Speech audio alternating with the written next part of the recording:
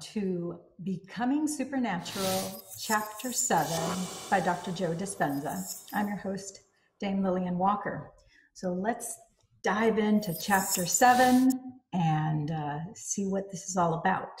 So Chapter 7 talks about heart intelligence.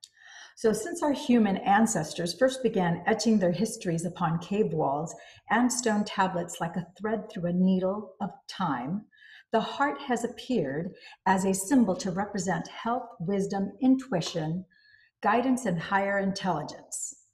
So the ancient Egyptians, who referred to the heart as Eve, believed the heart, rather than the brain, was the center of life and the source of human wisdom. The Mesopotamians and the Greeks both thought of the heart as the center of their soul. The Greeks, however, considered it an independent source of heat within the body, while the Mesopotamians believed it was a fragment of the sun's heat. They even performed human sacrifices whereby they extracted a still beating human heart to offer it to the sun god. The Romans understood the heart to be the body's most life-giving, vital organ. So in the 17th century, during the early years of scientific revolution, French philosopher René Descartes argued that mind and body were two radically distinct substances. So through this mechanistic view of the universe, people began to view the heart as an extraordinary machine. The mechanism of the heart as a physical pump began to overshadow its nature as humanity's connection to an innate intelligence. Through scientific inquiry, the heart slowly ceased to be recognized as our connection to feelings, emotions, and the higher selves. And it has only been through the science of the last few decades that we've begun to reconcile, understand, and recognize the true significance of the heart, both as a source that generates electromagnetic fields and as our connection to the unified field. So we now know that the heart, beyond its obvious role in sustaining life, is not simply a muscular pump that moves blood throughout the body, but an organ that is capable of influencing feelings and emotions. The heart is a sensory organ that guides our decision-making ability as well as our understanding of ourselves and our place in the world. It is a symbol that transcends time, place, and culture. It is a commonly accepted premise that when we are connected to the heart's inner knowing, we can tap into its wisdom as a source of love and higher guidance. And you may well be wondering why it is that out of all the organs in the body, such as the spleen, liver, or kidneys, the heart is the only one to have intelligence.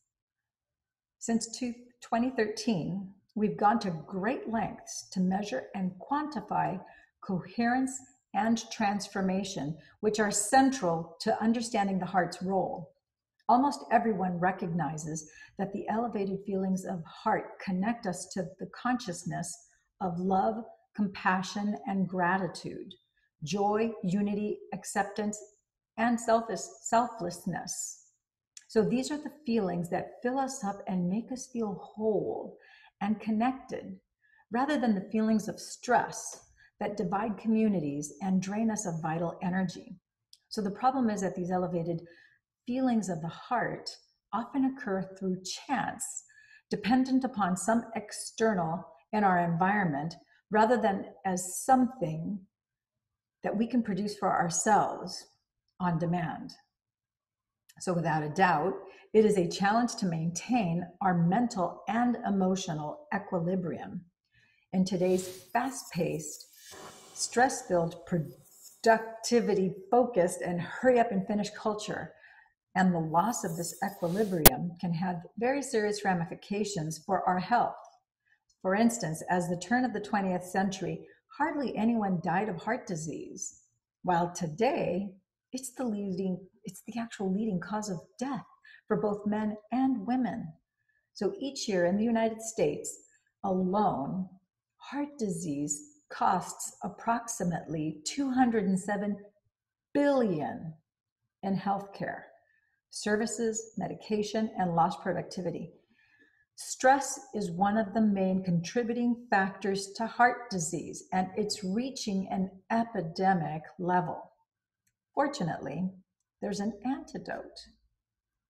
What we've found in researching and studying the many facets of heart coherence is that we can, in fact, regulate our internal states independent of the conditions in our external environment. Just like developing any skill voluntarily, creating heart coherence requires knowledge, application, and practice. So integral to our understanding of our heart, it has been our partnership with pioneering, groundbreaking work of the HeartMath Institute. HMI is a nonprofit research and educational organization that better understands, and it works to better understand heart-brain coherence. So since 1991, HMI has researched and developed reliable, scientifically based tools to help people bridge the connection between their hearts and minds, as well as deepen their connection with their hearts of others. So their mission is to help people bring their physical, mental, and emotional systems into balance, alignment, through the intuitive guidance of the heart. The foundation of our partnership is built upon the shared belief that in order to create a new future, a person needs to marry a clear intention, a coherent brain, with an elevated emotion, a coherent heart. And HMI's research has proven that by combining an intention or thought, which, as you have read, acts as the electrical charge, with a feeling or emotion, which you already understand acts as an electromagnetic charge.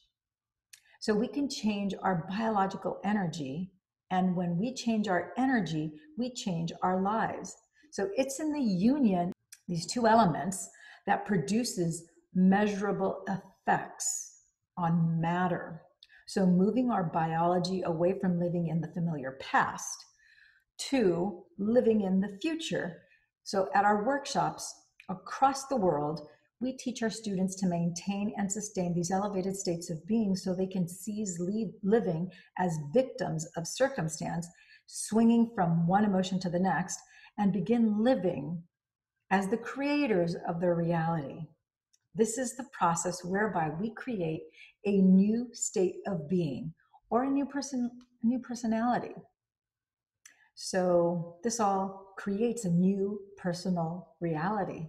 So for the past several years, one of the goals of our partnership with HMI has been to teach our students to intentionally regulate and sustain something called heart coherence. Like the regular beating of a drum, heart coherence refers to the physiological function of the heart that causes it to beat in a consistent, rhythmic, orderly manner. The opposite, when it's not operating in an orderly manner, is heart incoherence.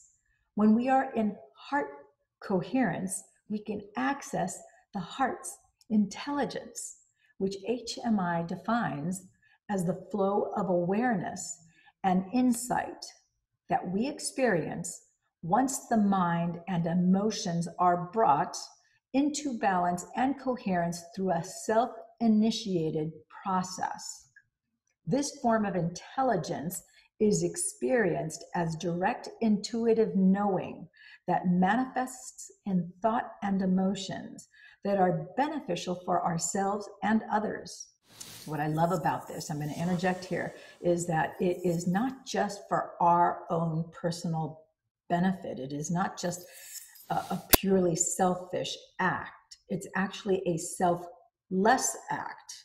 It's selfless because you are not only benefiting yourself, but you are also affecting those who are around you, because of your electromagnetic field is actually fanning out and spanning and being more complete and whole. it is a natural phenomena that it's going to affect everybody who is not just in your immediate environment, but it is a global signal that is broadcast outward. And as we know from having read chapters 1 through 6, one of the natural phenomena that takes place is there is a natural and logical, systematic entrainment of everything that is around you. It is not limited to other human beings. So all beings, whether it's human, animal, plant, or energetic in any form or any density, it will be affected by this. So I think that's very exciting to know that you are actually contributing to existence, if you will, in this manner. And it is a very, very, very powerful force. So as you'll discover in this chapter, the benefits of heart coherence are numerous, including lowering blood pressure, improving the nervous system and hormonal balance, and improving brain function. When you maintain and sustain elevated and emotional states independent of the conditions of your external environment, you can gain access to the kind of the high level intuition that fosters a better understanding of yourself and others. This helps prevent stressful patterns in your life, increases mental clarity, and promotes better decision making. So in addition to HMI's research findings, our data strongly suggests that sustained heart-centered emotions promote healthier gene expression. Heart coherence begins with the steady, coherent drumbeat of the heart through cultivating, practicing, and sustaining elevated emotions. Such emotions include gratitude, appreciation, thankfulness, inspiration, freedom, kindness, selflessness, compassion, love, and joy. And the benefits of that coherent beat are felt throughout all systems of the body. Consciously or unconsciously, many of us practice feeling unhappy, angry, or fearful each day. I'm going to pause here because another byproduct of the feelings of unhappiness, anger, and fear are nervousness, stress, anxiety, sadness, grief, self-pity, pity for others, worry, and probably the most slight, which is very deceptive and very underhanded, is doubt. When you have self-doubt, that really takes energy away from you and it keeps you from taking a step forward, which is why fear uses doubt. When some of the other things don't work, it uses doubt to, it's the little crack where it kind of gets in there. So doubt is kind of disguised, or actually fear is disguised as doubt to make you wonder if. And it's kind of like it's like a gas leak or an energy leak, if you will, in your energetic body where you start, at the beginning, it's a small little leak, but it's a leak that grows bigger and bigger, because maybe you start off with 1% doubt and that 1% becomes 2%, becomes 4%, becomes 8%, 16%. Before you know, you have 1,000% doubt and you're paralyzed because you can't move forward. So I just saw another little orb go by. Pretty cool. Okay, moving on. So consciously or unconsciously, many of us practice feeling unhappy, angry, or fearful each day. So why not practice creating, maintaining joyful, loving, altruistic states instead? Wouldn't that eventually create a new internal order, resulting in overall health and happiness? Okay, so he doesn't give an answer to this question. He's just posing that as a rhetorical question. So I'm going to answer to you from my personal experience and my perspective, from where I'm standing right here, looking at you through this camera. It's asking, wouldn't that result in overall health and happiness? And yes, for me, it has. It has in the past, it does in the present, and it will in the future. absolutely, without a shadow of a doubt. One of the things that I was doing this morning, and I was just in a very uppity, joyous, blissful state, and I was grabbing my juice. I was getting my acai juice and adding some, psyllium, whole psyllium husks to it, and was also going to make coffee right after that. And I was just emptying out my dishwasher, kind of admiring the view out my windows, which are kind of like, I was telling my daughter later today, later in the day, that I kind of feel like as I look out the windows of my home, it's kind of like having these virtual reality movies that are going on as I look out one or the other. They're all so beautiful, and there's people outside, people playing basketball, skateboarding, riding their bikes, beautiful palm trees, flowers, etc. And it's just a beautiful thing to be able to see with my eyes, and to look at the sky, to see the blue sky. Early this morning it was super foggy, so it was, and that has its own beauty. And I appreciate the beauty of the stillness because nobody was out, that early this morning. But later in the day, that all cleared up before noon. And then it was bright blue, clear skies and the beautiful, bustling green, vibrant trees. And you could hear the wind blowing and the rustling energy and sound between the leaves and the palm trees. And then, of course, then there were people, and you could hear the basketball boom, boom, just the pitter patter of the basketball also sounded beautiful. And so I was just in a place of saying thank you. I was thanking my angels, thanking my spirit guides, thanking God, thanking infinite source intelligence, yada yada. I was thanking the other dimensional beings and healing energies that have been, who have blessed me, who have given me not only biological upgrades and have adjusted me in all sorts of different ways. And then I actually said the words, I thanked them specifically also for, the past, the present, and the future adjustments that they've given me. And I actually said, and the light codes.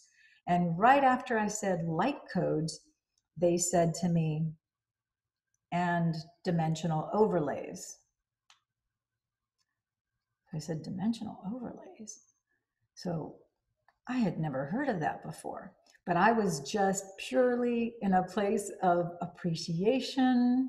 I was in joy. I was, kind of blissing out, and I was vibing really good. And I was just in appreciation, holding in high value my current state. And I was reflecting a little bit back about certain mystical experiences that I've had, even communications, both on a 3D level with other people, as well as,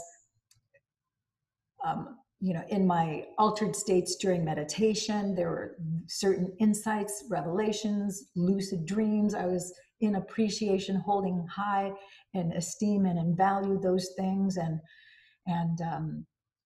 I was just in that place when all of a sudden I had that message. And then I was kind of dumbfounded and kind of miffed and going, what? I know what light codes are, but I definitely did not have any awareness or have ever heard of the term of a dimensional overlay.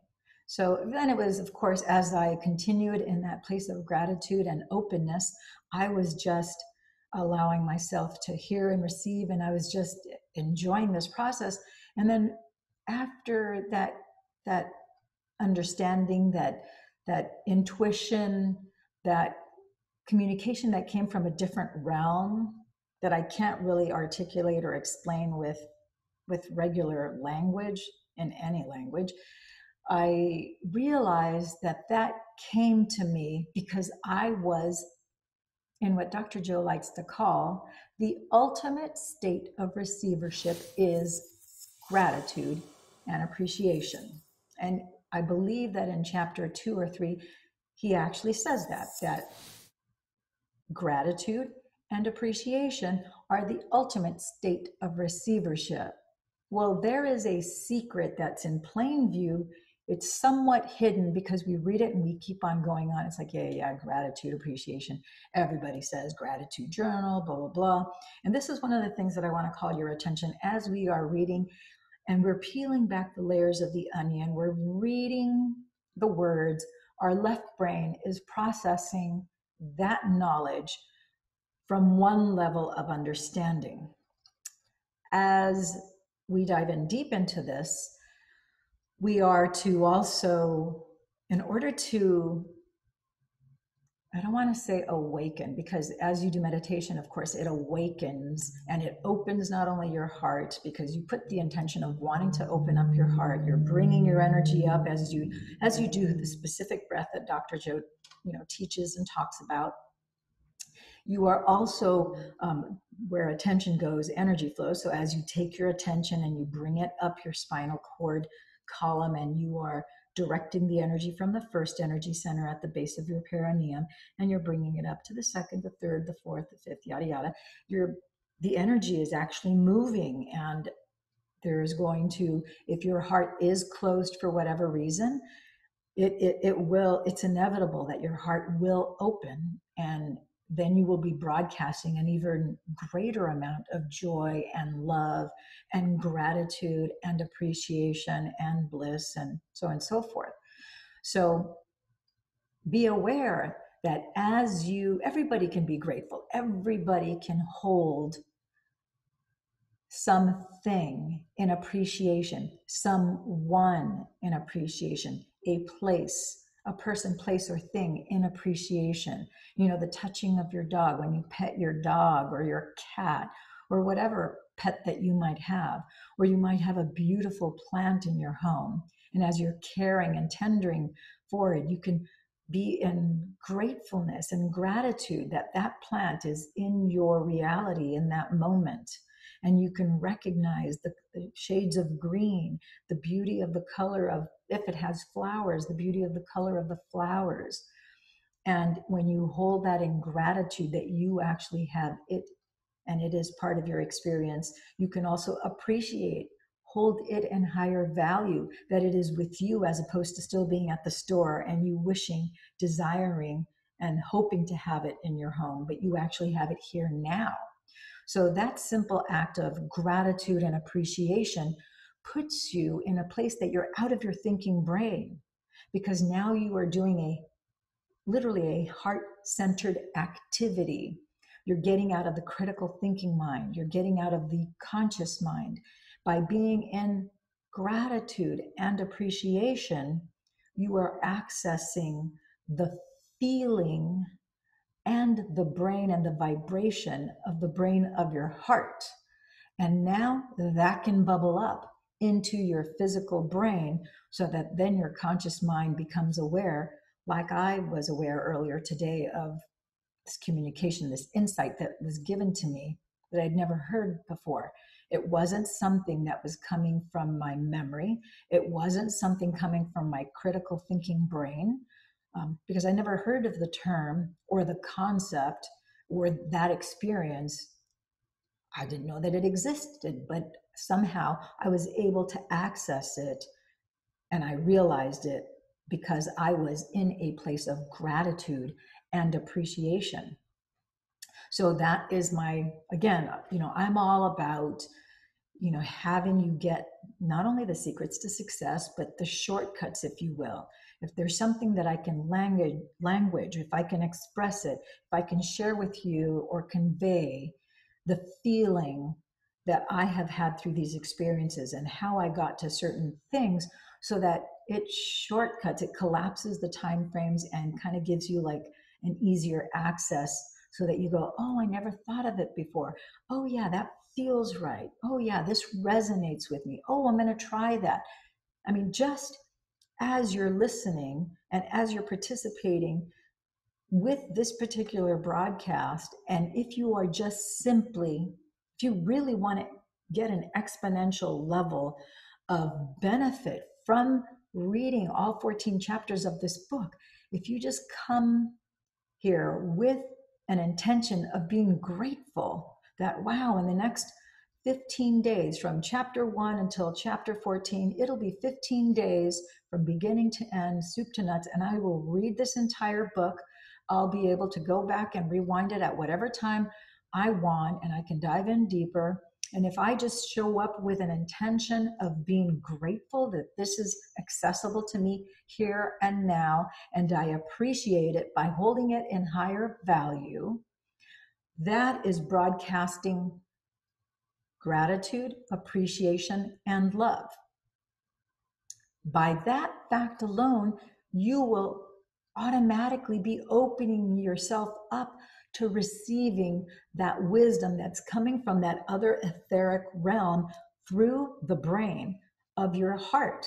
Your heart will pick up those signals and it will then interpret them and bring them to you so that your brain goes, oh, and you'll recognize that they're not your own thoughts because you don't think that way. It's a different languaging pattern. It doesn't sound like you. And in fact, it's really difficult to repeat how that realm communicates to you because it's not your natural languaging pattern. So luckily, some of the things that I became aware of, I went to my group of fellow mystics and I immediately sent out a communication to them. A portion of it was in text form and a portion of it was in a very brief video. And then there were some video clips that I shared with it's my own personal intimate group, all of whom were all advanced students and mystics. And I said, hey, this was just revealed to me. So, because I know that we are all connected, not only you and I over this video, but my group of fellow mystics, we are all connected and we are all putting pieces of the puzzle together. And I'm kind of curious if somebody else maybe had the same download, the same intuicognizance. I consider myself highly intuicognizant, and I didn't even know that word existed until it was given to me months back. And so I'm like, wow, so there's no such thing as coincidences. There's more than one of us who are tapping into this realm because we are in this place of gratitude and appreciation, and we have an open heart, and we're willing to receive, and we're loving our lives. We're loving life. We're loving this experience without the condition of the world that's seen in the 3D that our eyes see and that our five senses experience, without the condition of everything being perfect out there. We're still in a place of joy, of love, and of happiness. And because our internal state is in that really whole, like, holy cow, it's a great place to be in, that then somehow it seems like the outside world is like the alchemist. You take base metal and you turn it into gold, where it really is a more vibrant, beautiful, loving place and state to be in. So going back to the book, the next section is called The Heart Bridge. So appropriate because this chapter 7, by the way, chapter 7, if you don't know this, number 7 is a holy number. It's God's favorite number. If you follow the traditions of any Judeo-Christian belief system, whether it's Jewish, the Kabbalist, the Kabbalah, Kybalion, mystical teachings of those, Essenes, Christian, Jewish, Catholic, all of those, even Muslim, because I don't want to offend. This is not about religion. This is just letting you know that we all came from the same source. And all religion, one of the things that was revealed to me back in 2010 as I walked on the beach and I was doing a lot of soul searching and I was asking God, all these different questions. And one of the things that he revealed to me was that the issue of religions, and again, this is not about any kind of religious belief system. I'm not trying to impose anything to anyone. I'm just explaining to you my experiences and my perceptions and what has been revealed to me. That definitely, I haven't heard anybody else. There's certain things that I've never heard another human being tell me that. So one of the things that was revealed at that time was that everything was all, in terms of the religions, they all came from, their origins were all the same origin. But because people were all over the globe and so many of them were geographically separate one from the other, from climates to geography, the way people respond to the earth elements and so forth is going to be contingent upon what the geography is, what the climate is, how much time you spend inside versus outside depends on all those factors. People's personality, we know scientifically that, people who live more around the equator, the sun belt, if you will, have a hotter, feistier personality. People who are from the Mediterranean, like myself, we have a hotter, feistier, more of a mercurial, if you will type of personality, as opposed to our closer to the colder climates, which are more Nordic or the South Pole. Again, it's how you interact with others and with your environment. And so because of that, religion had to cater and language itself to appeal to each and every one of those cultures. So in essence, it's like having 31 flavors ice cream. All of it is ice cream. All of it is religion. And you have to have 31 flavors because not everybody is going to want, like, and digest vanilla. Some people like sherbet or Neapolitan or Rocky Road or chocolate with nuts. Or like myself, I love chocolate malted crunch. Oh boy. So anyhow, this is not about ice cream, but I hope you guys get the idea. So that's it. I just wanted to impress that upon you so that you have an idea where it is that I'm coming from. Okay, diving into the next section. It's called the heart bridge. So the heart bridge. So as you read in the chapter on blessing the energy centers, the heart, located right behind the breastbone, is the body's fourth energy center. It is our bridge to greater levels of awareness and energy. So please lock down on that. Your heart, it is our bridge to the greater levels of awareness and energy. So if you're looking to open up, to not be limited to the physical brain, and to open up your levels of consciousness so that you can reach those higher dimensions, those higher levels of consciousness, if you want to tap into infinite source intelligence, to the great I am, to the creator, to whatever language, the universe, to your higher self, your true north, whatever label you want to give it, they're all correct. None of them are wrong. All of them are fine. The great I am, then the heart is the portal. That's the gateway. That you have to use the key to unlock your heart, to access that. So the good news is all of you, every single one of you, anybody who is watching this video, anybody who exists on this planet, we can all do that. We're all born with a heart. And because we have that heart, that organ, we can use that, which is tens of thousands of times far more powerful. They actually have measured electromagnetically that the electromagnetic frequency and the electrical charge of the heart is over 10,000 times more powerful and reaching a greater distance than the electromagnetic field that is created by your brain. So the brain has a certain amount of electrical conductivity and electricity that actually fires and wires because of our neurocircuitry. But make no mistakes, our heart has a whole lot more electricity and a much greater electromagnetic field. Another thing, your brain does not feel. It simply doesn't. Do a Google search.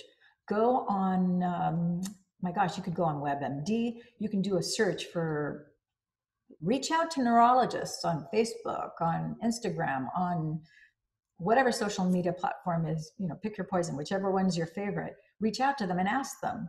so that you get a one-on-one response. Ask them, is it true that if we were to cut, poke, or prod the brain, that you would feel nothing, that the brain has no feeling?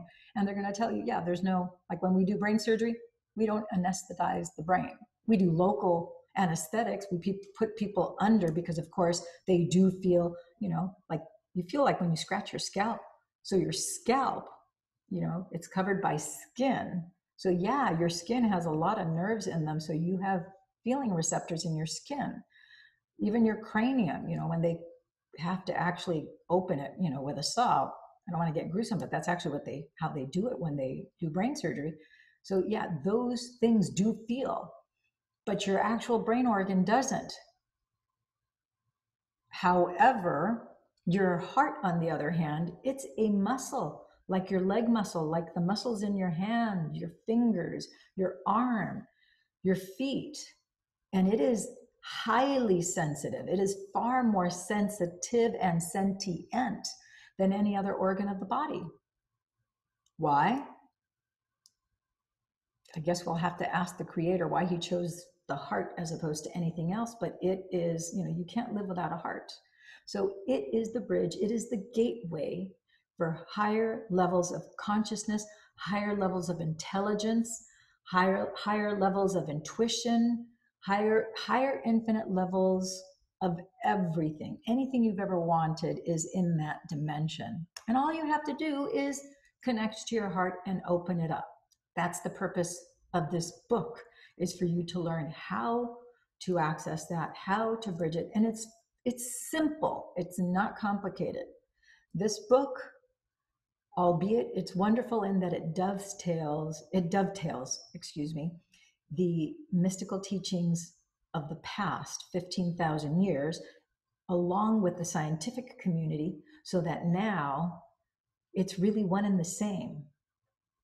It's just that the language and vocabulary of mysticism and these esoteric hidden teachings is one language patterns, and science has a different set of language patterns. They're both organizing, filing, and displaying and communicating the exact same thing. Science is only like 200-300 years old. This language over here is about 15,000 years old. Now, why am I picking 15,000 and not 2,000? Because we now know, we actually have artifacts that show human beings who were discovered, for example, in Laguna Beach, which is not too far from where I live. On the Channel Islands, there is a woman that was discovered 15,000 years ago, an Indian woman. She was a Chumash. Again, on the Channel Islands here off the coast of Ventura in California. Those are just two places. There are other places around the world where they have discovered human skeletal remains, and they've known that human beings lived here as long as 15,000 years ago. So these teachings have been around for a very long time. Okay, so that's the good news. It's simple. Simple isn't easy, and it just takes practice. So, okay, so let's gonna move on. So the heart is the intersection of our lower 3 energy centers associated with our earthly body, and our upper 3 energy centers, so heart, throat, and pineal gland, are associated with our higher self. It serves as our connection to the unified field and represents the union of duality or polarity. So I want to call your attention to what he talks about here. It serves as our connection to the unified field. Maxwell Planck talked about the 0-point gravity field.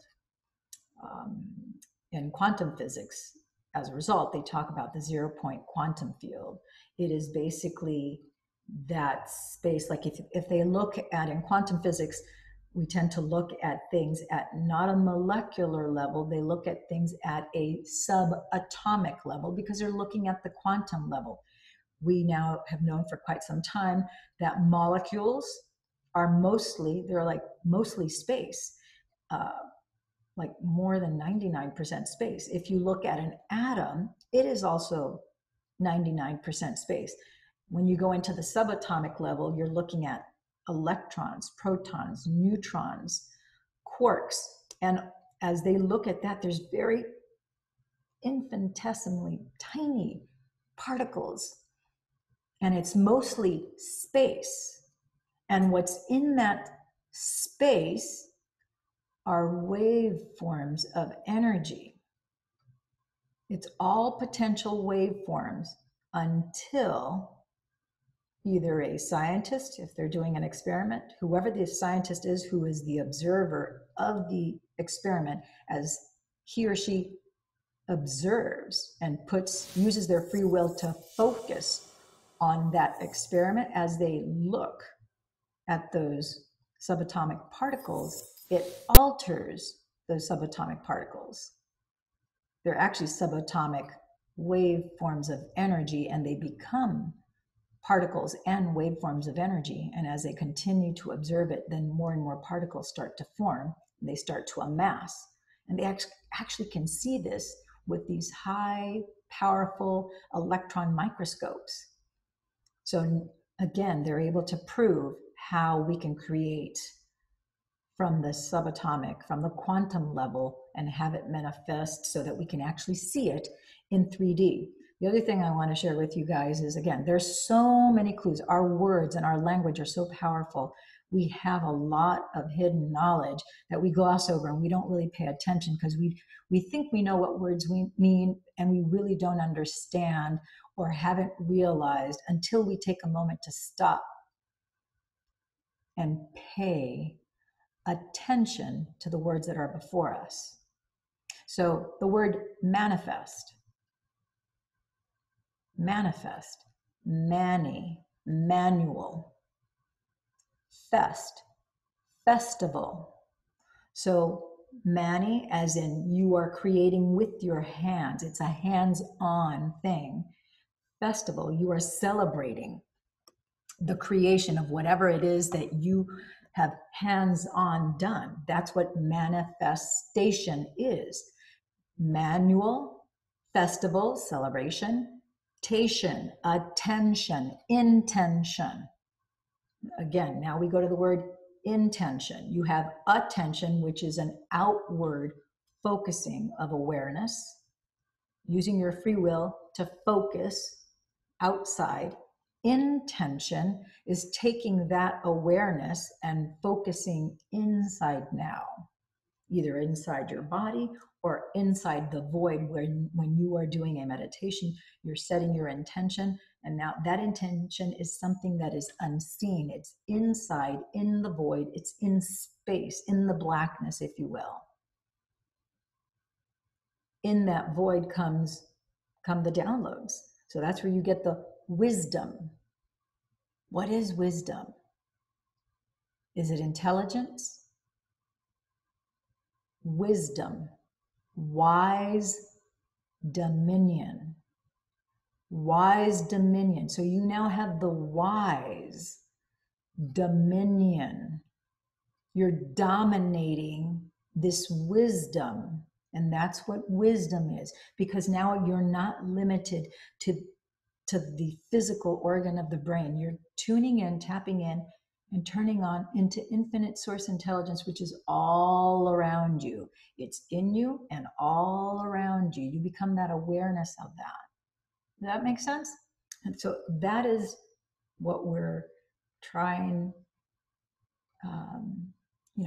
that is the goal, is to bring you to that point so that you can tune in, tap in, and turn on to that.